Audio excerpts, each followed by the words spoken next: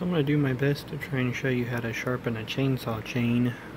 This is a grinder we use at work. I don't even know who it's made by. Anyways, so these are grinding wheels you put on. There's a couple different thicknesses.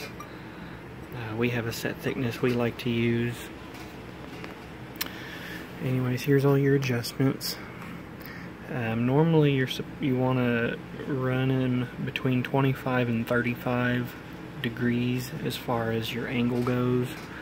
We do all of ours at 30. That's kind of how we know that, you know, we've done them. A lot of other places will do them at 35, at least around here. This chain's pretty worn. You can tell that that tooth isn't very sharp at all. It's been run into some rock. This is a pretty rough chain.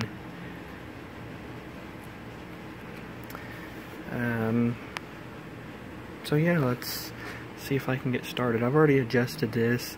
This has a hydraulic lock on it, so every time I lower this down, it actually locks the chain in place. So this really isn't even needed. But some machines have a manual lock, which is this. So I just kind of keep that a little bit snug. And then we have this, you know, adjust your forward and back for basically how much you want to take off. Like right now, it's not even touching it. You know, you go forward some, you go down, and it's still not touching it. A little more forward, and I like to start out where it's just barely touching. See, a little more. Didn't realize I was that far off. There we go. So it's just barely touching there. And then here, that's your stop. So, you know, you adjust it because you don't want to cut down here into the chain itself. All you're focusing on is this tooth. You don't want to get into here. So you go down and you adjust that till it just lifts up off the bottom of that chain. And I'm pretty sure I've already done that. I might have to tighten it just a little more. Alright, let's see what we can do. You can tell right here this has some crap in it from doing other chains. I might clean that off first, which we use a little pumice stone for that. Switch hands here.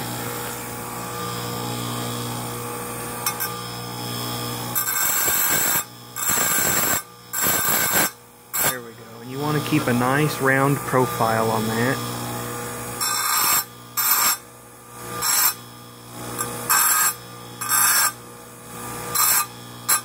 So this is 30 degrees down here. This is clogged with crap. If I had it cleaned off, I'd tell you what the angle of the actual thing is. Whenever I find out, I'll post it on here. Alright, so we're ready to go. The goal here is to take enough off.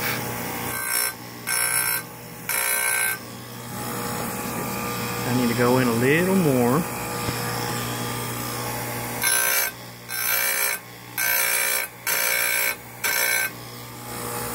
And I might end up having to make a couple different passes on this chain because it is so bad. So you move it forward. I'll go up a little. I might have to bring this out just a hair. It's a little too tight. And then, yeah, I can go in a little more. The idea here is just, I only like to take off what I absolutely need to get a good tooth.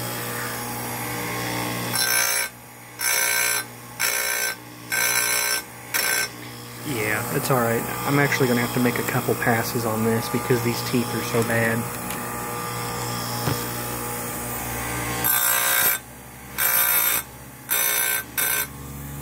Oh, and I forgot to mention, ours, this is just standard chipper chain, by the way. We set it at 0 here.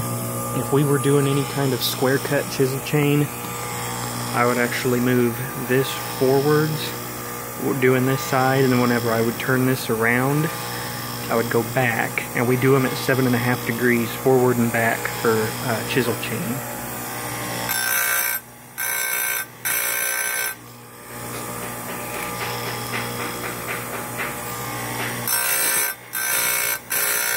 Kind of hard to do while I'm holding a camera here.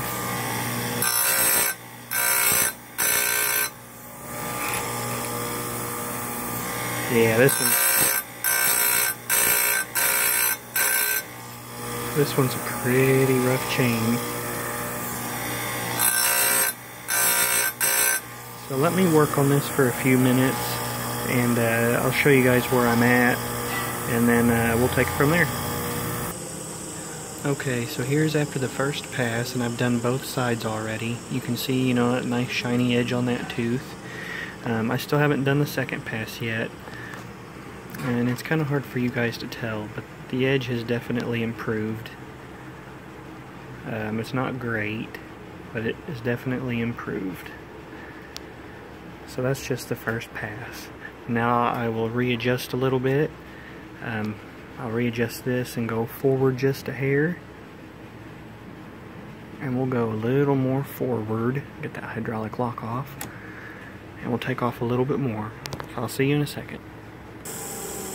Okay, now here's after the second grind, and I know you guys can't see very well.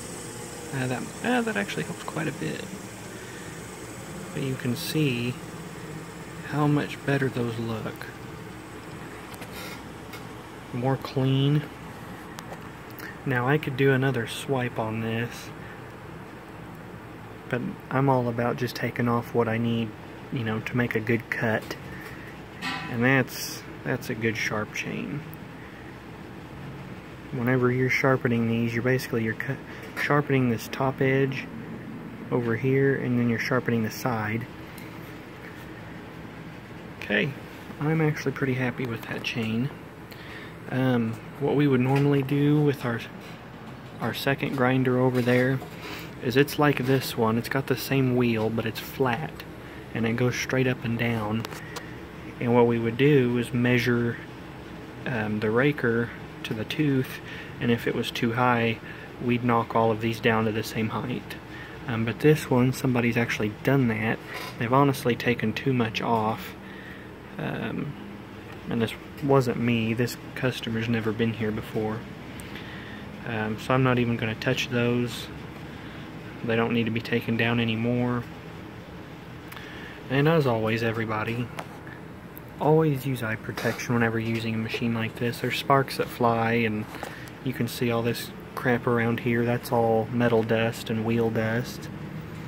So just as a review, this is gonna adjust your forward back. There's your up down adjustment. That's just your manual lock. We have a hydraulic lock, so we don't worry about that. We set ours at 30 degrees, which is what cuts the tooth at the angle. Oh, sorry, it won't focus. And then we set ours at 0 for this type of chain. And I still don't know what that is. Let me knock it off and I'll show you. Sorry about that. It took a hammer to get that stuff off. 60 degrees. So the tilt is at 60. That's at 30. And the side's at 0. And like I said, you take off a little at a time. You don't want to burn the tooth. And keep this rounded and keep that clean. Anyways, I just thought that'd be handy for people to know. Thank you.